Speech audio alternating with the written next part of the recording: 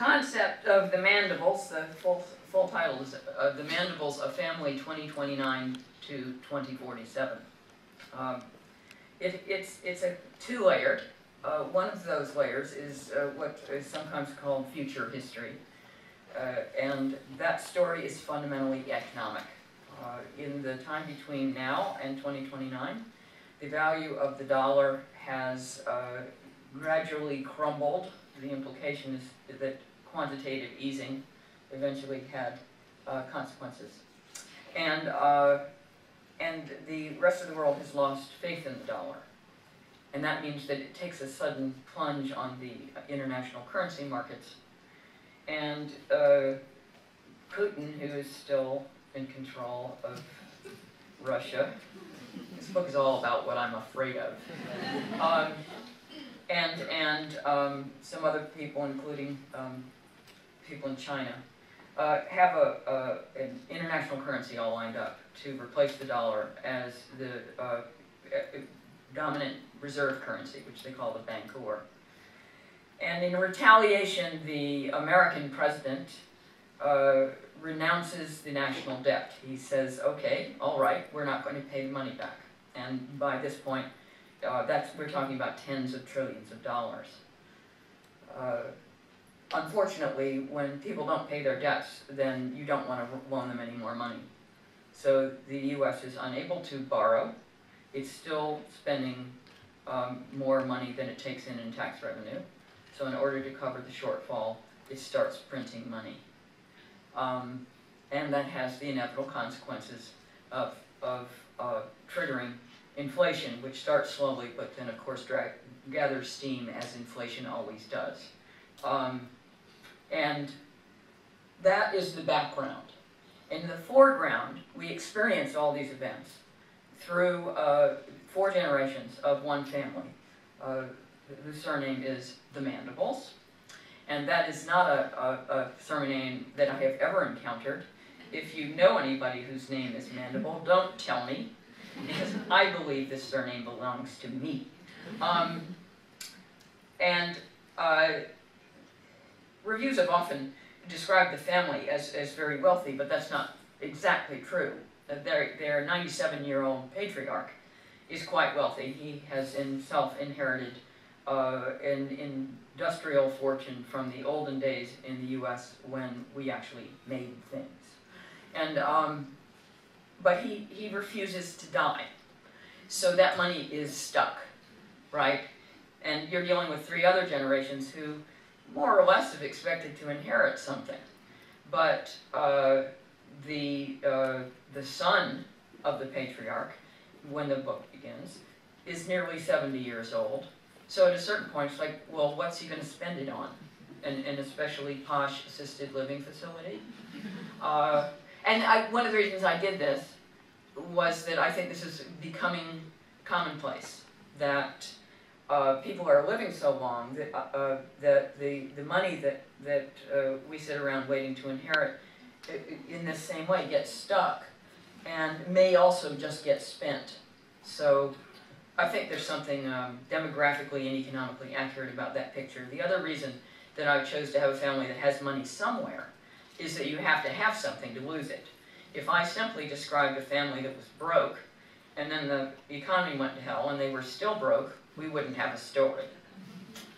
I thought it was important to keep that worm's eye view on the big historical events, because I think that's one of the things that fiction is good for. It's a vehicle for expressing the experience of ordinary people, of the individual, of bigger events. And I'm firmly of the view that one of the only things that makes politics and big economics important is because the way it expresses itself in our ordinary lives. So it's not a petty way of expressing things. It's actually the most meaningful way you can express big events, and I think it's one of the services that fiction provides. It shows us on that nitty-gritty level what sometimes big events mean for people. I I was originally inspired to write this book because it was an idle moment. I don't know what took me so long to figure this out, but I was a little curious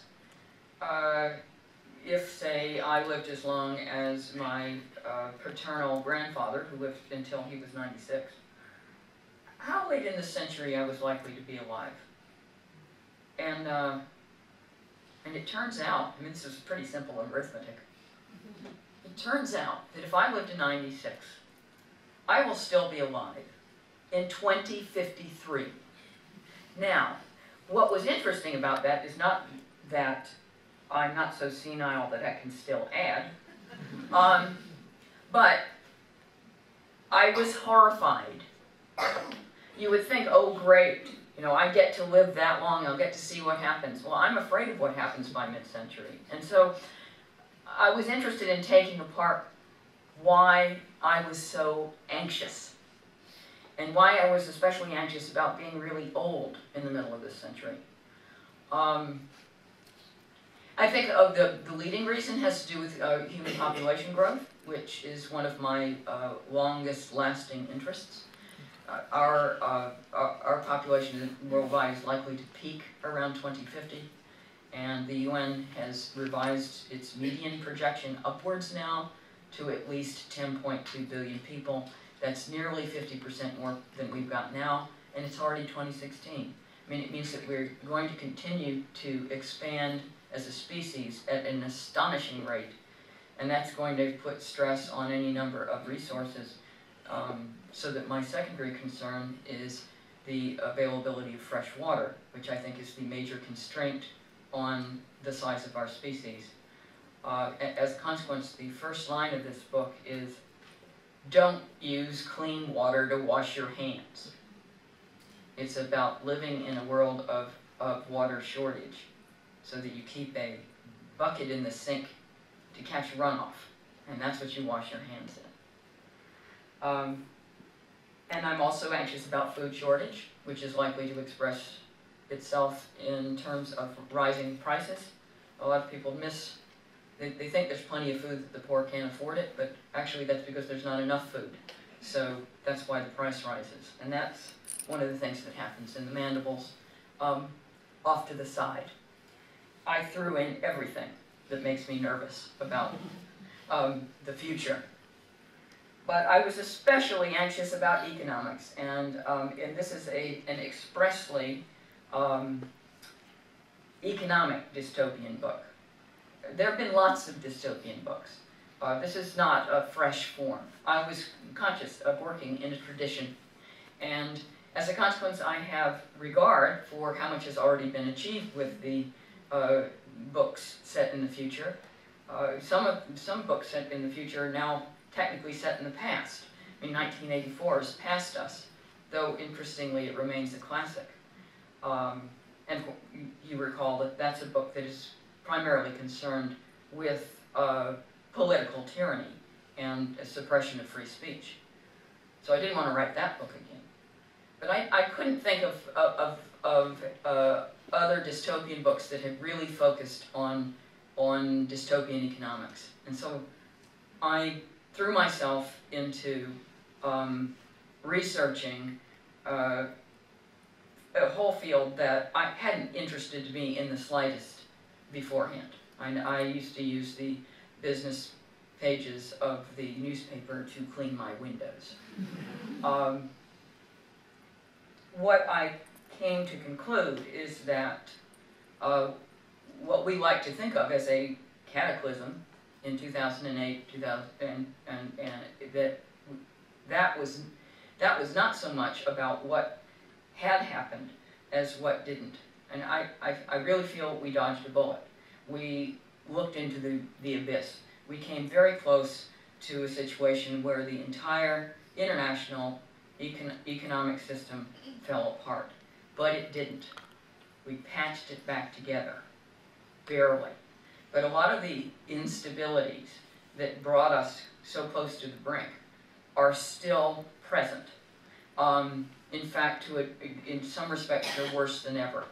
All those complicated investment instruments they're still being sold.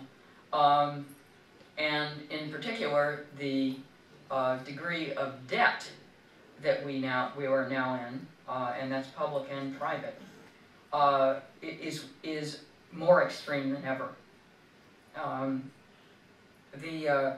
In fact, one of our biggest problems right now is sovereign debt. And between, if you actually exclude banks and financial institutions, we're still $152 trillion in debt worldwide. And that is 225% of GDP. The question becomes, when there's that much worldwide debt, is it ever going to be paid back? See, I don't think so. And that's why I specifically turned to debt in this novel. If debt is not going to be repaid, then the money doesn't exist. It means that our entire world economy is built on fake money. And my worry is that at some point there's going to be an accounting, a reset. And that's going to wipe out vast quantities of wealth, and in an unfair way. The trouble is, it doesn't mean that it's just the hedge fund people and the bankers and they're wiped out. It's anybody who has anything. Now, I'm very interested in debt as a moral issue, and I'm afraid that this is where my Presbyterian background comes into play. I am technically a non-believer, much to my parents' dismay. But I think some of that Protestant work ethic got into my head. I think debt is a moral issue, and I totally agree that the people who were caught up in the subprime mortgage crisis, who were lured into taking out mortgages that they couldn't afford with fine print in them that nobody called their attention to, which meant that their payments would balloon at a certain point, and they would lose their house. I'm totally sympathetic with those people. And yes, they were debtors, but they were tricked by some really wicked people. But I'm also sympathetic with creditors, and that's where I get all Protestant on your ass. And that doesn't mean just a bunch of bankers. After all, if you have a bank account, you're a creditor. You have loaned the bank your money. The bank has custody of your money, and you have allowed the bank to have your money and invest it elsewhere. If the bank doesn't give the money back, that's default. And to me, that seems like a grave injustice. When a loan is a contract, and one of the things that civilization depends on is contracts and the fulfillment of contracts. So it's basically keeping your promise. And therefore, I get aggrieved when people don't pay back their loans. I mean, even the people who, even the creditors with Greece. I'm very sympathetic with what's happening with Greece, but still, they borrowed a lot of money and they're not paying it back.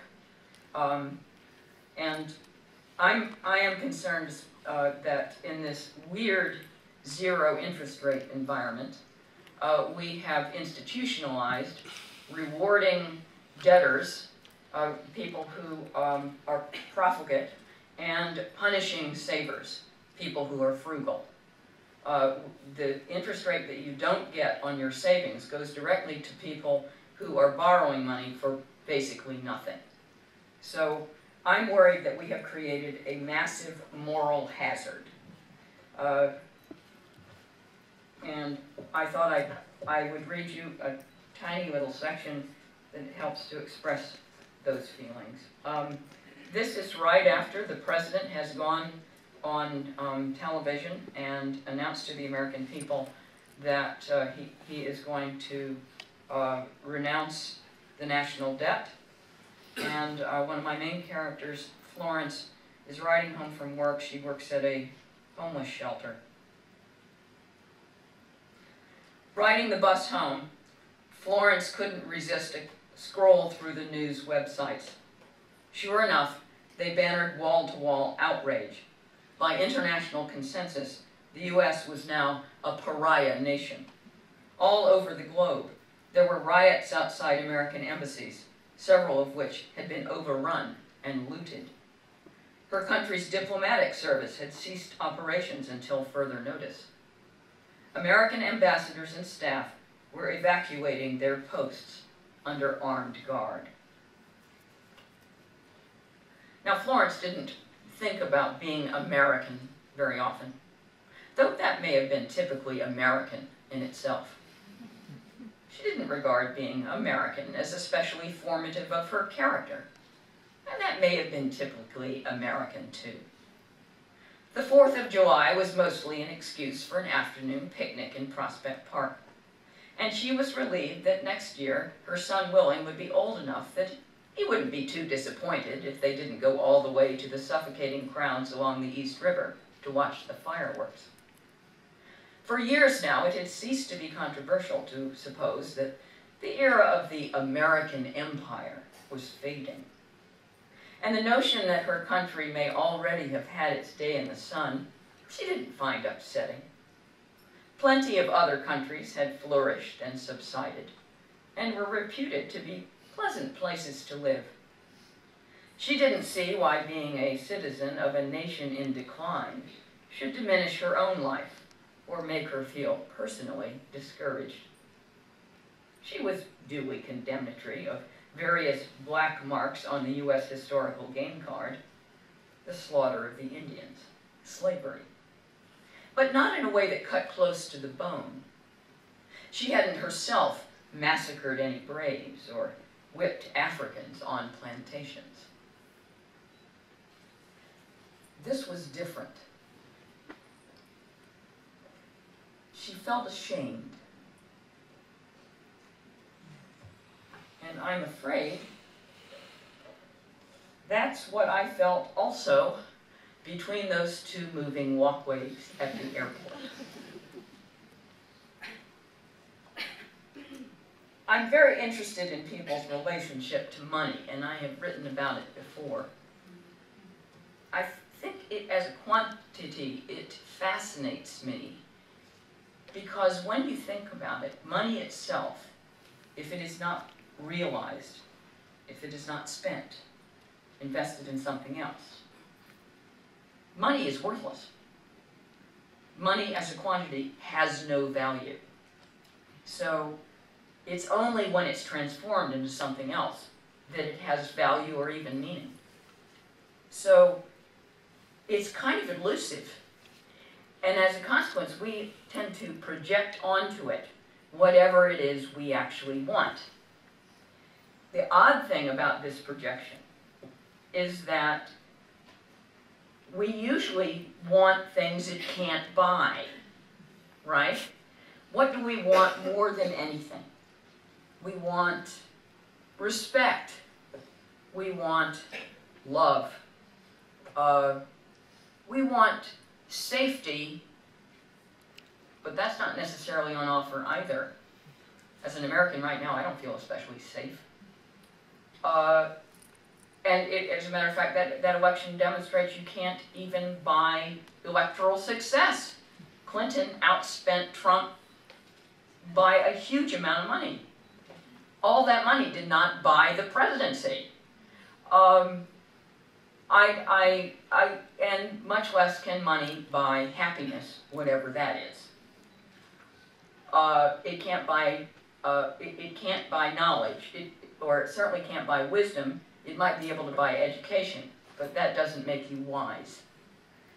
And it's also a quantity that can really distort relationships between people, and I'm especially concerned with the way that it can distort the relationship between generations, between parents and children, especially with parents who have some savings. Now, in this novel, the patriarch has all this money. He's in a very expensive assisted living facility, and his son comes and visits him devotedly every month. But his son, whose name is Carter, is never quite sure why he visits. Is it because he loves his father and cares about his father, and enjoys his father's company, and wants to comfort his father in his old age? Or does he just want the money? And you know, that becomes very difficult to parse. And as it turns out, when everything goes to hell economically in the U.S., that fortune we're talking about, and this happens early in the book, so I'm not exactly giving too much of the plot away, that fortune goes away virtually overnight, turns to ash. And that might sound a little sad, but you know, there are some upsides. And one of them is that the relationship between Carter and his father finally cleans up. And Carter realizes that he does actually care for his father, and it's not just a pecuniary interest on his part. But he had no way of knowing until the money goes away. But the other good thing about the way it cleans up the relationship is that suddenly the son is able to be a normal person and not tippy-toe around his father and be nice and keep complaints to himself. He is able to be gruff and terse and cross and like a regular person instead of a little you know, arse like Toby. And it's a relief for everyone. So I'm very interested in the way that money distorts relationships between other people. And apropos of this business of money, what it will buy and what it won't, and I thought I would read one other tiny section. This one's toward the end, and it involves my protagonist, Willing, who is at this point about 30 years old, and his great-aunt, Nolly, or her full name is Enola Mandible. Nolly is a novelist who has lived several decades in Europe before coming home, and she's something of a one-hit wonder, and she bears strange resemblance to someone you've met.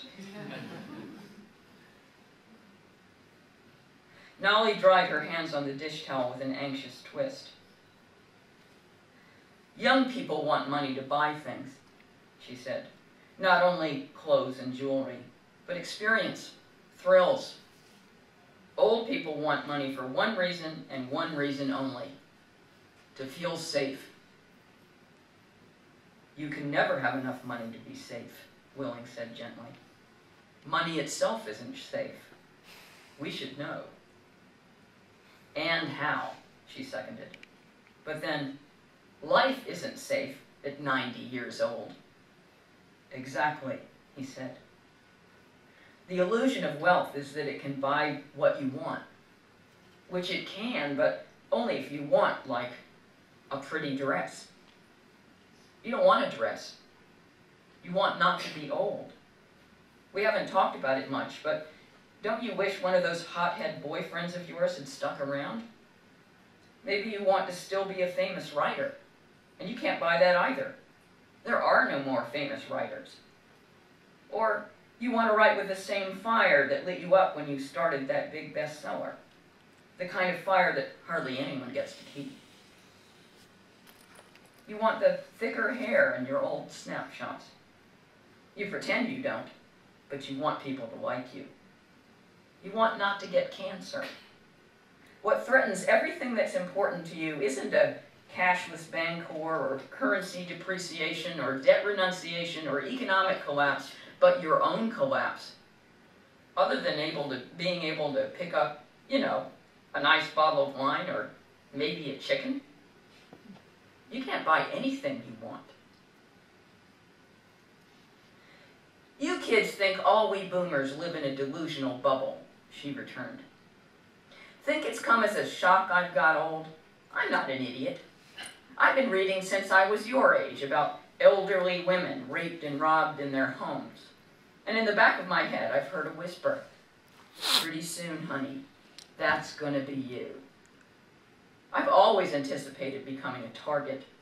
defenseless, weak, and on my own. Maybe my parents had a premonition. Ever work it out? Enola is alone, spelled backwards. So there was a discrete period in my 40s when I had the opportunity to salt away some reserves, and in preparation for a rainy day that might last for decades, a monsoon, my own personal climate change. In my mind's eye, I was stockpiling a veritably physical fortification. If I bricked the bills high enough, the barbarians couldn't climb over. Less metaphorically, maybe I could pay them to go away. But that is delusional, Willing said. At your age, the main menace isn't rapists and robbers or waves of marauders in the second dark ages, or anything else from the outside. Every day you face down the enemy within. So the one commodity that you really can't buy more than any other is safety. Why doesn't that release you from trying to protect what you're going to lose anyway? It should make you feel brave.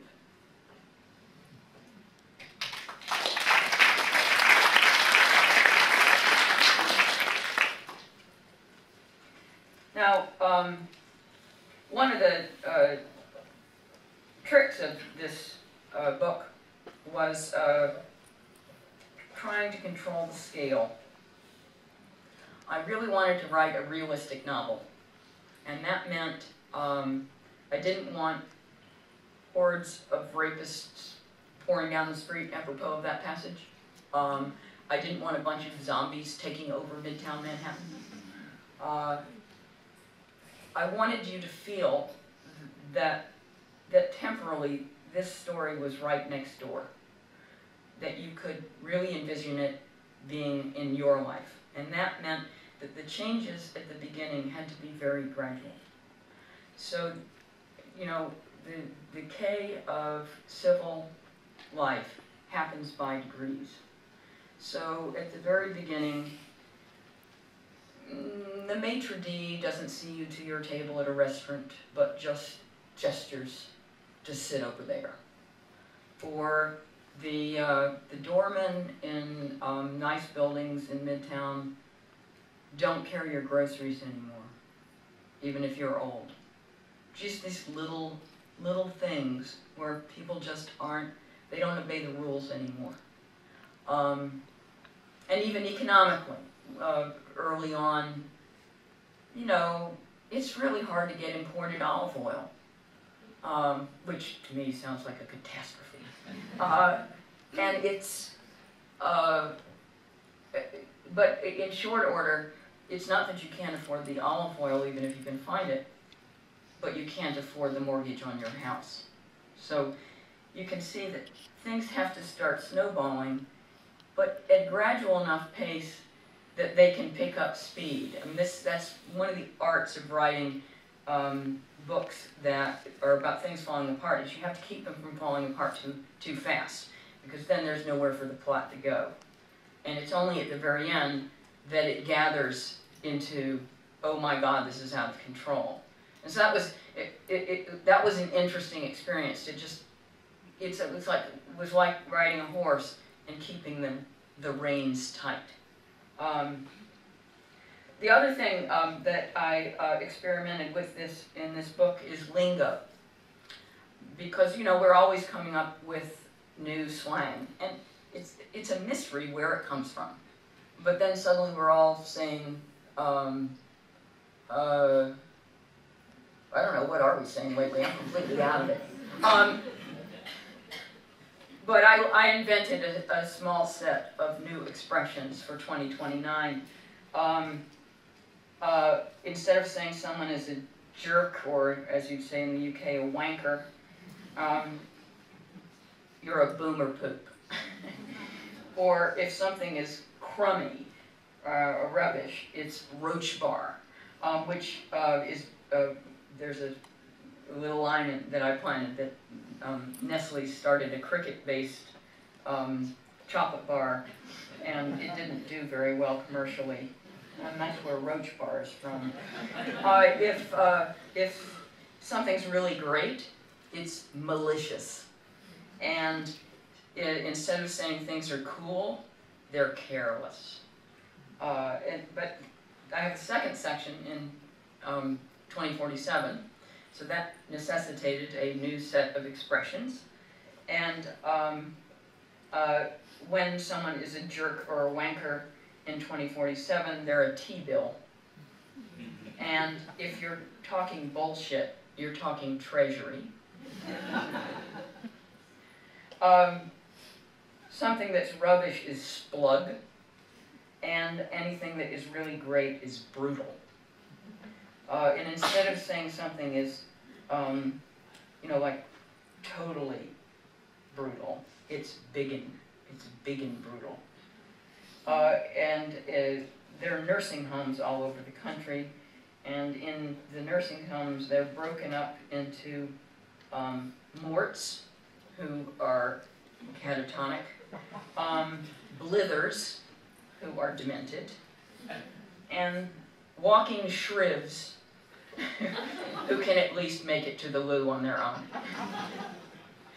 And you're meant to notice there is a little connection between shriv and your friend here. I was also not interested in writing science fiction. It's not that I'm not dissing science fiction, but I have high regard for it, but I'm not very good about inventing technology. I don't think that's what I'm good at, and that's not what I wanted to focus the book on. So I kept most of the change in technology, it's just stuff that's already in the pipeline. So I don't expect you to be all floored by the fact that there are driverless electric cars. Well, duh, right? Fine. So, but I do make the observation that means that getting stopped for drunk driving is pretty much a thing of the past. Yes, good. And when I bring in those household management systems that we are promised, they don't work very well. So I have one household whose household management system is constantly ordering more milk until they are drowning in it. I did invent something called a flex, because I think we're all tired of having many, many different devices, and I just combine them all into one. And this one is a super fine mesh that will stiffen into a variety of sizes, so you can turn it into a watch, or a little phone-sized screen, or more like a tablet, or more like a computer. I like that. That seemed like a good idea. This doesn't break, so we're no more shattered screens.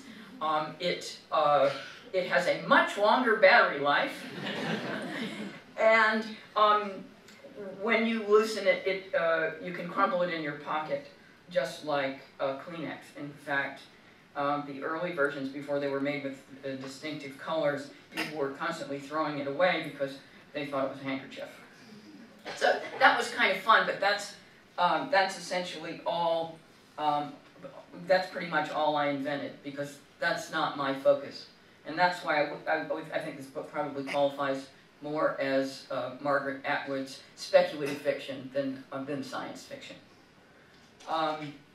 The second section is, if you can say that the first section is about an excess of chaos, about things falling apart because systems have degenerated, the second section is about an excess of order. And I think if you look at the dystopian novel, it will divide off between which of those seems more threatening. Now, chaos, the threats of chaos are obvious. You know, crime, that you can't make a living,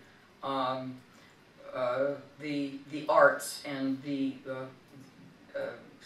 skills of the intellect are no longer treasured. All that matters is things about primitive survival, so that the farmers become, they're the ones who become super rich because they control what people really need. But in the second section, the U.S. has got its act together. The real problem is demographic, and this is something that we are looking at for real. It has to do with what's called the support ratio, and how few young people we're likely to have working to support my generation. And that means that those young people are going to have to be working more than one job and paying hugely high tax rates, because especially if my generation lives as long as it looks as if it's going to. So that's why I invented my character Nolly, because I felt that putting myself in the book was a kind of mea culpa. You know, I'm sorry, but it's my generation, we're going to be the big problem. And she's something of a parody of my generation. For example, she's obsessed with exercise and constantly does jumping jacks, but into an age where, you know, she's certainly not going to be looking any more attractive. And by the end, the kind of jumping jacks she's done are kind of like, it's totally pathetic. And while I don't want to give the ending away, I will at least promise those of you who make it there that it does have a happy cast.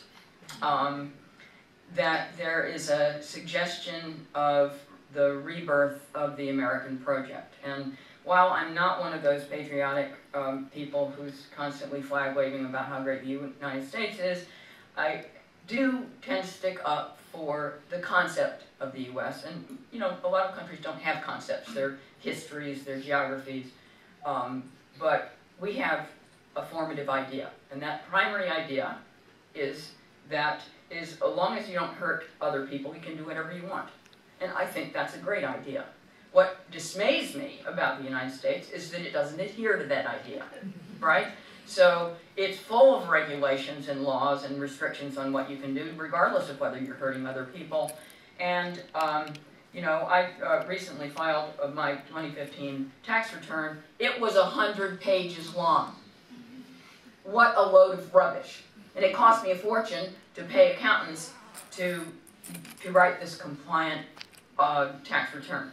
And to me, that's a form of tyranny. And I think that we have become accustomed to what we think of as modern life. In much the way, you know, that classic, the frog warming in the water until it starts to boil and we don't notice. Because, you know, I'm just supposed to take for granted, well, of course my tax return is 100 pages long. Well, I don't. I like to take a step back and say, you know, how did this happen? Why is modern life so complicated? Why is the government so involved in everything we do? So my return to first principles at the very end of this novel is a confessedly libertarian political take. And I admit I am sneaking my opinions into my books. But I mean, honestly, what else is the point of being a novelist? Thank you.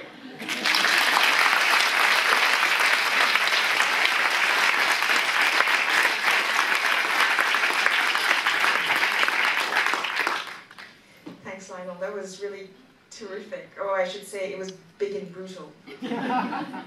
I'm really glad that you brought up the sort of temporality of decay in the novel. You know, I was thinking that it could also have been called "Things Fall Apart Very Slowly." That title would have been stealing. Well, you called the novelist a kleptomaniac, which I love. But anyway, I wonder if we could talk a little bit about the way you just negotiate scales in the novel, right? On one hand, it's dealing with the very macro level of decay, the way fiscal responsibility and trade fall apart. But you're also dealing with the fallout of that on a very intimate level. For example, there is a very elaborate section in one of the chapters where the family is figuring out what to do now that the toilet paper has run out. And we actually return to the Roman strategy of using wads of cloth soaked in vinegar. So the economic fallout hits us where it hurts, as it were. And of course, it also hits us in the emotional realm of having to renegotiate the chaos of family dynamics, right? So people who are once in powerful positions within the family emotionally in terms of economics are now indebted to their poorer, emotionally unstable, crazy relative. Yeah, it's more of the expression of, you know, the way money affects our relationships with each other. So there are two sisters, one of whom has to move her family into her older sister's home, and she'd always been the more affluent one, and that gave her more power. But now, when the money is pretty much gone, suddenly she has much less power, and it's interesting to watch those relationships flip. Absolutely. And so I was wondering, how did you begin to engage that macro scale first so that you could figure out the internet fallout later?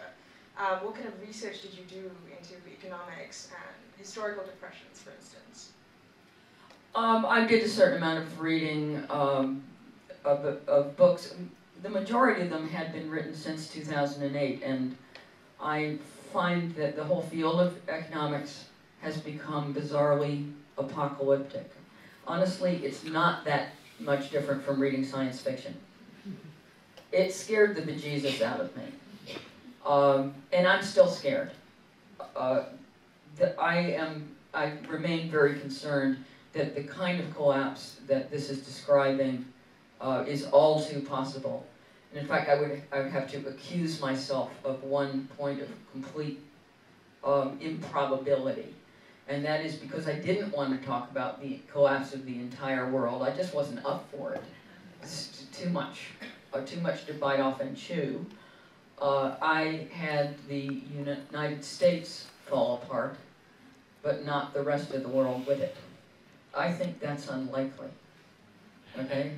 So, I mean, that's one of the things that I researched, is that, that actually the international economy is forbiddingly interrelated. And that's one of the problems we've got economically, is that the systems have become too complex, and it doesn't take much in a complex system to send the whole thing to hell. One of the things I read about was complexity theory. And one of the principles of complexity theory is that complex systems collapse catastrophically. And I'm really anxious that this novel is nothing.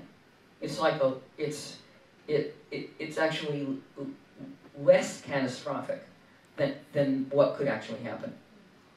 Yeah, I love the term that you come up with for that, this notion of karmic clumping.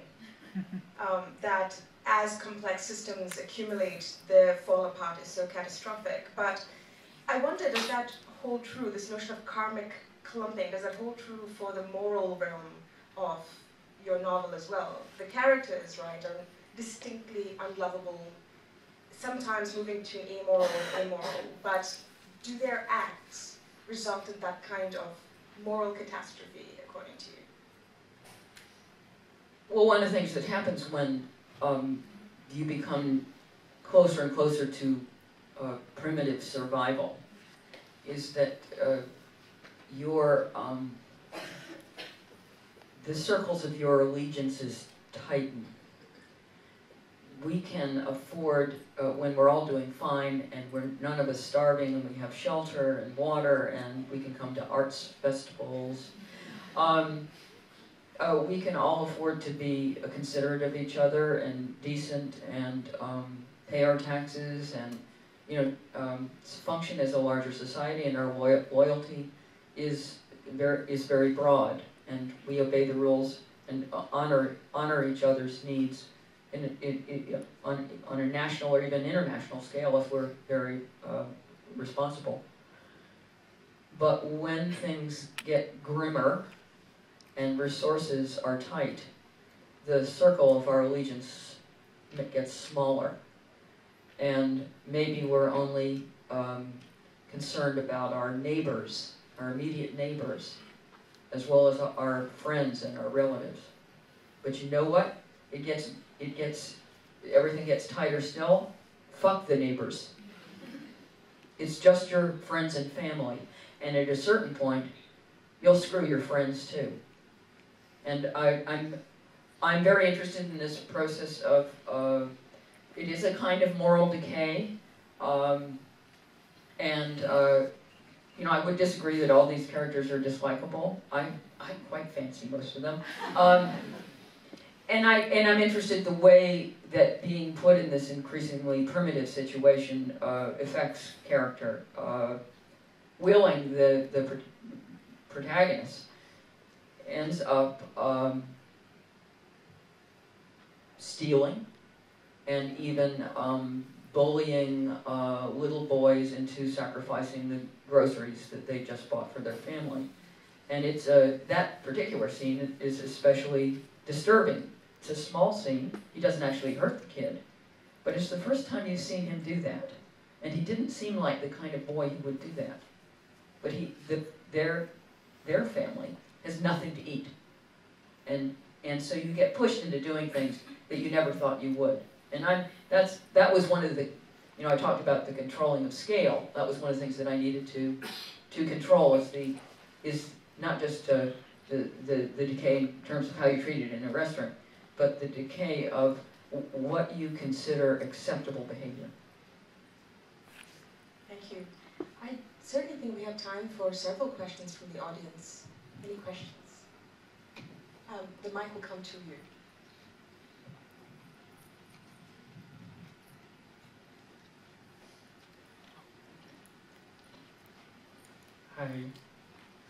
Hi, I'm so glad that you came to Singapore. I think this is a really great privilege for us.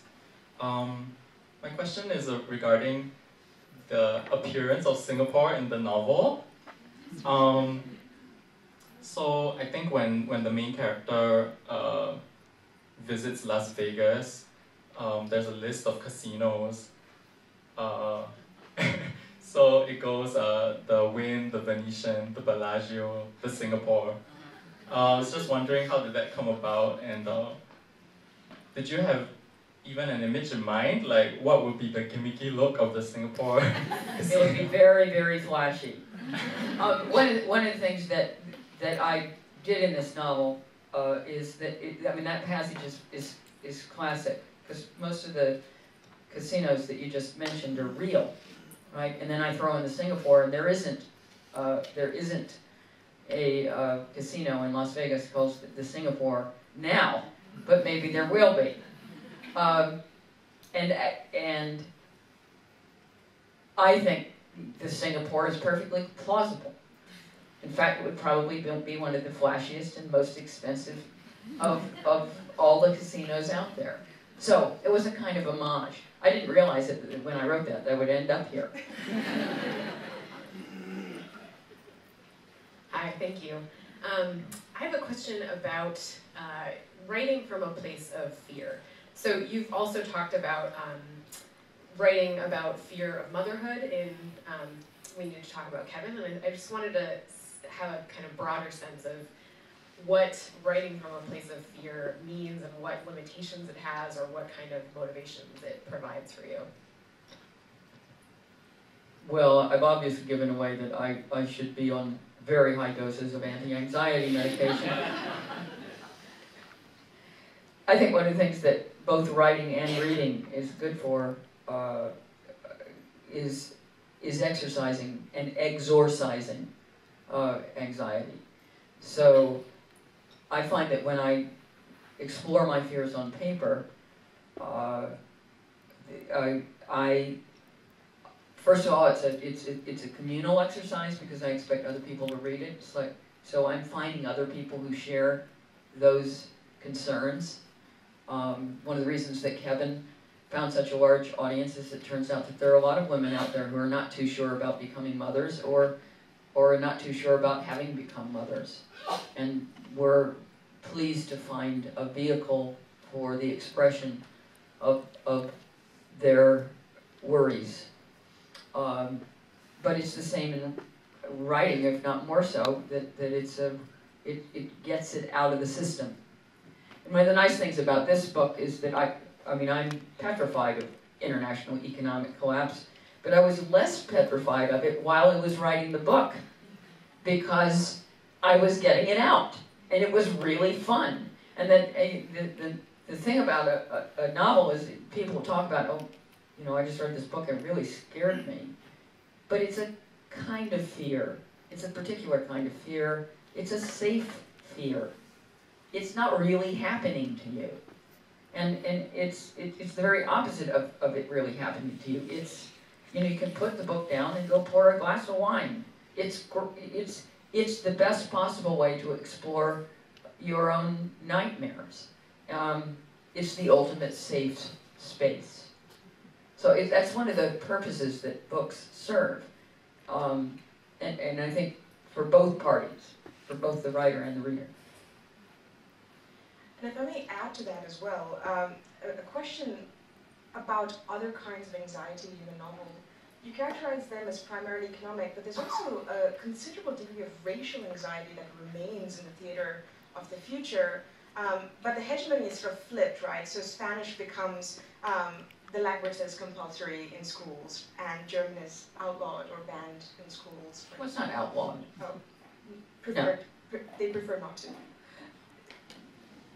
It's not often offered. Okay, that's a good way to put it. But there's all this continued, you know, the continuance of prejudice, the continuance of bigotry exists, but there's a kind of flippant dynamic. Could you talk a little bit about that continued racial anxiety into the future? Well, I was looking at the statistics, and by 2029, a third of the American population is going to be Hispanic, and that's just a fact. So, as a gesture of inclusivity, the protocol on automated phone calls is that you press 1 for Spanish and 2 for English, which makes some white Americans really mad. In a similar fashion, the Chinese have insisted on taking the international phone code of 1 from the United States, which also makes a lot of Americans mad. I love the little stuff. I just think it's highly entertaining. And I didn't want to get into too serious a racial thing. It's a background side thing because it's not what the book is about. But I do address some of the simmering resentment in the white, what is by now barely a white majority, and on the way to becoming a white minority. And this was before this election came along and it became such a big deal, but I certainly anticipated the fact that, if not already, then soon, there was going to be a sector of the white American population that wasn't necessarily going to go quietly, that resented the fact that they were losing their hegemony and losing power and becoming part of a more diverse society that they don't control anymore. And there's certainly those undercurrents all through the book, and I hope that the representation of those currents is balanced, because I meant from an authorial perspective to remain completely neutral, but the characters aren't neutral. So as far as I'm concerned, that state of affairs it's already a fait accompli. That's going to be the way the United States is in the future, and I think that this election has been, in some ways, the beginning of a last gasp of white dominance, but it is doomed demographically, and I think we should be a little understanding about that. That doesn't mean that we are sympathetic with racist attacks or bigotry or any of that. But when you are part of a group of people who has been in control under the impression it is their country, and then suddenly, it gets, taken away from you, it's a weird feeling. It feels something like a military invasion. I mean, after all, when people come into a democracy, then they also have political power. So it is a ceding of political power, and all I would say is it's a big ask. emotionally. We're a very territorial species, and if you want to flip it around and put a situation where you've got huge numbers of Americans, white Americans, pouring into Mexico, I guarantee you there would be a lot of resentment among the Mexicans.